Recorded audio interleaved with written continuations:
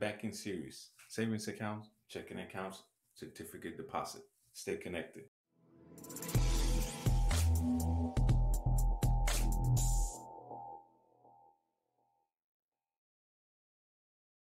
Oh yeah, welcome to my channel. My name is Petel. I'm a certified investor, personal finance enthusiast, and I'm also an IT professional. And on this channel, we talk all things investing, economy, retirement, personal finance, and of course, mindset. So make sure you like, subscribe, comment, notification bell. That way you don't miss any of my special content. Cool beans? And guys, here on Game of Finance, we're trying to bring positive change, inspire, help, learn, share ideas, growth, and good leadership. So please make sure that you stay safe, stay healthy. And now, without further ado, let's go ahead and begin this session. Cool? So guys, this is a continuation series regarding banking, especially deposit accounts. Now in this video, we just mainly focus on the differences between savings accounts, the checking accounts, and certificate deposits. I got some of the feedback from, peers, friends, and some clients that they were asking to do a breakdown. And those were the three that were on top of the list. So we're gonna just address some of the points. That way you can also get familiar on the differences and what you can do with each account, okay? So yeah guys, in this video, we're gonna go very user-friendly and very specific without too much of the bells and whistles. That way you have a better understanding regarding the banking and deposit accounts. So let's begin. I got three and then I'm gonna give you a bonus. The first one regarding the deposit accounts is gonna be the checking account. Very simple. Checking account used for daily expenses and bills. Account holders can write checks for funds in the account. Very simple. The next one is gonna be savings account. Well, used for saving money for emergencies or a specific goal. In this case, for savings accounts, typically, most of them, you actually be able to earn interest. Next one, it's gonna be the certificate deposits, the CDs. Well, for this one, used for long-term savings. Interest rates are higher than, most of the savings accounts. It's gonna give you a nice interest, but you cannot go crazy withdrawing money out of there because you wanna remember, you wanna make sure that you keep all the money that you have. So, all right guys, let's begin right away. Banking, deposit accounts, savings account versus checking account versus CDs, all right? So now let's begin here with this section right here, all this here. Things that you need to be aware of. Factors, major key. Let's begin right away. Interest rate, IR. You need to keep an eye on interest rates, especially right now. Fluctuation, the Fed's, dumping money. It's gonna change. You'll see them right now. Next, it's the interest rates. It's gonna be fixed or variable. Another key, liquidity. Next one, ATM card. And of course, the ability to write checks. Many reasons. Down payment, maybe your insurance, that if you want to withdraw automatically, you got to do the voided check, all the good stuff, your bills. So again, factors to consider: interest rates, IR, variable or fixed, liquidity, ATM cards, and the ability to write checks. Key. Let's move on. All right, guys, beginning this blue star right here, savings accounts, SA. Let's go ahead. Let's pick this one first. Factors, beginning with the interest rates.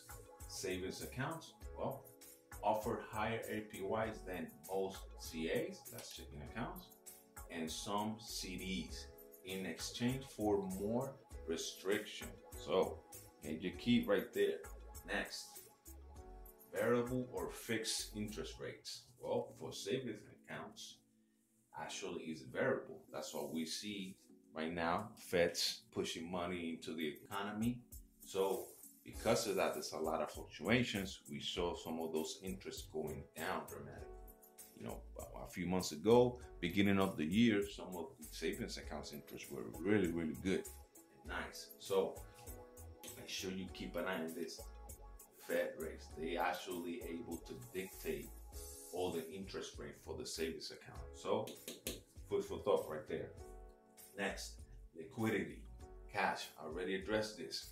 Cash section, fairly high, but there are fewer withdrawal options and penalties for excessive withdrawals. You need to keep an eye, this section right here. It's possible 6 withdrawals. But you need to confirm that with the financial institution. With most banks, they do 6, but you need to watch out. Make sure that it's 6, not 4 or 3, because if you do, there's gonna be a penalty and a fee, and it could be ranging from $5 to $15. $15, that's a lot. That's unacceptable. Investing rule: never lose money. $15, that's a $15 that you can actually put a mission on each dollar. That way they can work for you. So losing that money because you were not paying attention, unacceptable. Seriously. So moving on to the next one. ATM card. Possible, but very, very rare that on a savings account, they might give you an ATM, ATM card. So because for them, it kind of defeats the purpose, because it's savings accounts. If you have access to an ATM card, debit card, there's a chance that all that money is just gonna go down the drain. So, it has the pros and cons. Of course, with the ATM, you'll be able to increase the liquidity. Then again, it defeats the purpose, because you might go crazy buying, your MGs or your Gucci or something else. Might go out there to every day, get into restaurants and all that stuff. But then again, just keep an eye for ATM cards. Very rare.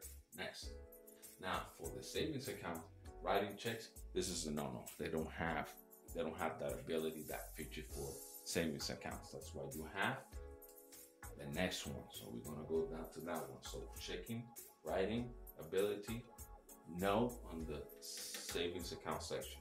All right. Cool beans. Now, figure writing, checking account, CAs. This red star right here. All right. So checking account, again, beginning with the interest rates. Typically offer a low interest rate. Sometimes, if any, it all depends. There's some accounts that actually have some reasonable interest rates on their checking, but most of them is very, very little, very low. So checking account. Now moving to the variable and fixed interest rates. Again, they fall same as the savings accounts. It's going to be variable. Why? Because you need to keep an eye on this here. This is one thing that they both have in common. Fed rates. They have, especially right now, again, Fed's dumping money, trying to keep the economy alive. This is very key right here. So checking accounts, variable or fixed, is going to be variable. Liquidity, all right, for checking accounts, it's going to be high. Several deposit options, no restrictions on withdrawal. Why? Because the purpose for the checking account is to be a little more live as far as paying bills, moving the money around, maybe down payments and things like that. So this is why it's very, very high. So the liquidity is just right there, right off the bat. Next, for checking accounts, ATM cards. Well, yes, definitely. Again, be able to pay, to buy stuff, groceries. Maybe you need to buy some prescriptions and things like that. So again, for checking accounts, ATM card, that will be yes. Moving on, check, writing checks. This one is obvious. Yes, of course. Again, the ability to write down your checks for payments, or again, for the insurance, you need that, your routing and your account number. That way you can provide that to the agency and finish your insurance process. That's an example. So checking accounts, writing checks, yes, of of course. Now, moving to the next one. Last but not least, certificate of deposit, the CDs, this blue section right here. Let's take a look. Factors, interest rate. Let's go ahead. Depending on the term and the bank, a CD may offer a better rate than a savings account or a checking account.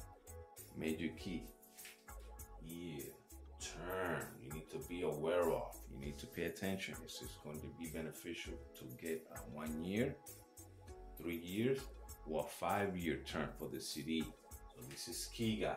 Make sure you pay attention to the term. Next, variable or fixed interest rate. All right. The beauty of the CDs is fixed for the CD term. So if you pick a 1 year, that fixed interest rate is going to be for that particular year. So another key for the CD term. Now, again, we're in banking. You never know, they might change it later. But for now, the beauty of the CD is fixed. So we don't have to worry for now about the Fed rates here, like the checking accounts and the savings accounts. All right, moving on. Liquidity.